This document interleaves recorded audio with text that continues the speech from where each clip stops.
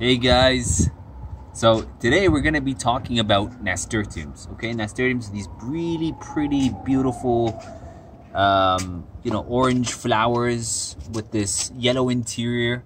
And the beautiful part about nasturtiums is that not only do they look good, they taste great. Okay,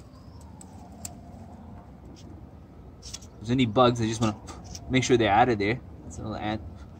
They taste great, very peppery flavor, so it's a great addition to any salad.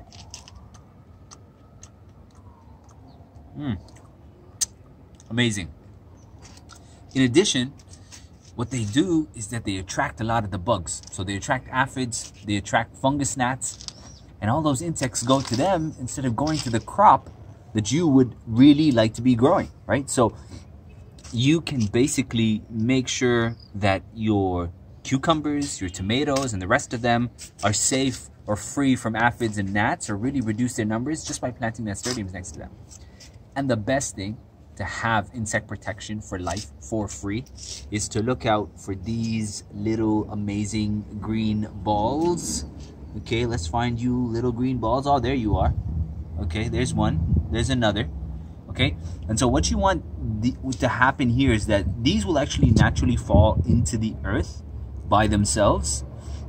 Okay, but these are the seeds of the nasturtium. Okay, and so when they grow big enough, okay, and they're very easily fall off, that's the time you want to collect them.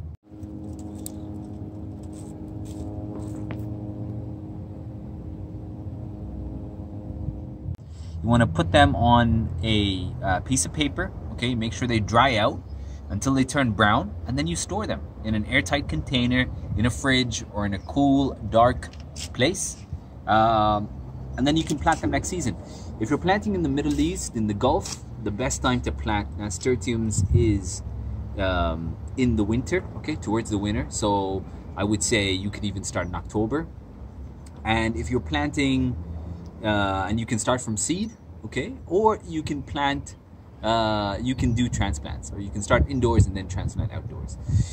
If you're doing it in the Levant, okay, so Lebanon, Jordan, Tunisia, many parts of North Africa, Palestine, then you can do them pretty much all year round, but they don't like the excess heat, okay?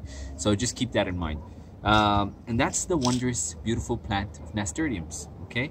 Keep the bugs away, and there are these beautiful seeds that you can save and that you can have for life. So I'm gonna pick a nice ripe one so you have an idea of what that will look like.